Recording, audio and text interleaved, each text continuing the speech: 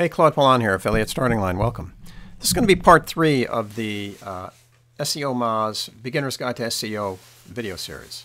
And this one starts with Chapter 4. Now, Chapter 4 is probably one of the most important chapters, I think, in the whole document.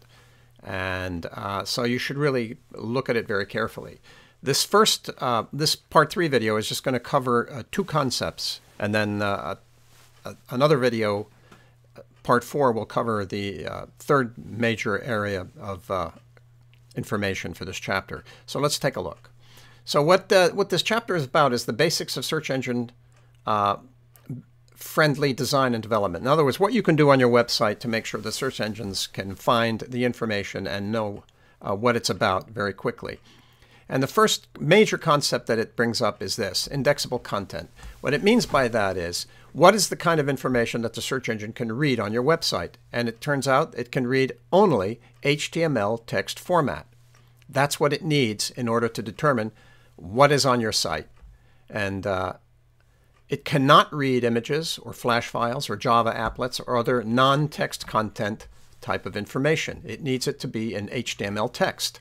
So it comes down here and says images in GIF, JPEG, and PNG cannot be read. They need to be assigned alt attributes. In other words, you have to, in the alt tag, put in writing what that image is about.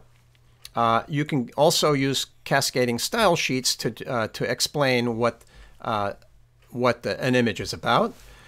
Flash and Java can be replaced in text on the page. In other words, anytime you have any kind of visual information, and for that matter, video and audio, same thing, you want to either, in the case of video audio, you might want to have transcripts, but in all cases, you have to have some form of HTML text to explain what it is. And so the next part here is they show examples of a website that is set up with HTML text. On the left-hand side is what you would see as a user. On the right-hand side is what the search engine sees, and as you can see, it's all text data. And then it shows you an example of a website that's set up in Flash, and obviously you can see what's there, but on the right-hand side you can see it's blank. The search engine has no clue what that site is about, and that's what you want to avoid.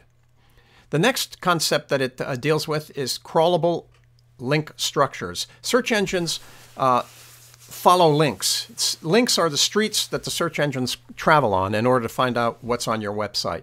And so you want to have a link structure that is logical and that is clear, so that in this particular image, you've got a home page connecting to two other web pages. It's linked to them, but it's not linked to the other 2 behind it. Well, the search engine won't know those other 2 exist.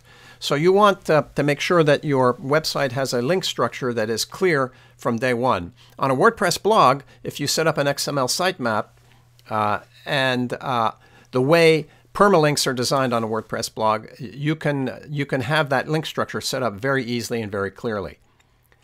It also shows how an anchor text or a link is designed, and it explains how the href attribute is structured so that you can build your anchor text properly.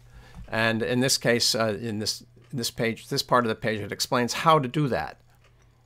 And then the next page, it's going to give you a list of the types of information that the search engine cannot deal with, and then so you have a clear understanding. It cannot deal with anything that's input into forms. So when you do, you're filling out different forms like name and email address, etc., any kind of form, it's not going to be able to read that data. It does not read JavaScript. It explains how you can set up robot.txt files to tell the search engines if you want a page to be crawled or not. You set up the robots.txt will tell the search engines what pages not to crawl. Search engines don't like iframes. They don't like any form of cloaking. And what else? They can't read Java, Flash, and other plugins. So you have to pay attention here to see what the search engines can read and what they can't. There's a page here that explains the attribute about nofollow. Nofollow is a way of structuring your links so that any of your quality score, any of your juice does not get passed on to the site that is connecting to you. So if they decide to link to you, you will not be passing on back to them any of your quality score. A lot of people want to do that because they get spammed a lot and they don't want to have a connection to another site that may be considered to be negative by Google, because if you do link to spammy sites, Google will penalize you, and so will the other search engines.